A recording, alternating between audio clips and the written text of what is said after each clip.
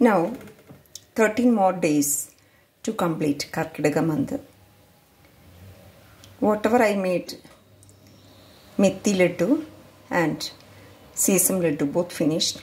I am making once more 250 gram sesame. I fried. I roasted without adding ghee or oil. Then halka se I fried little badam, 100 gram badam, and 150 gram cashew nut. I just roasted, took little jaggery pieces and added jeera, 4 cardamom and dry ginger powder, chukku powder, and going to add fried coconut, 1 full coconut I took, fried in ghee and kept ready. Halka se fry.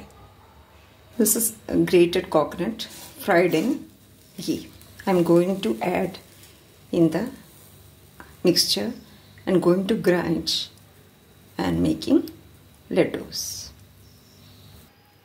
I made 24 methi laddu and 24 sesame laddu, and it is very good for ladies, especially for blood purification and for calcium, for bones. It is very good for ladies.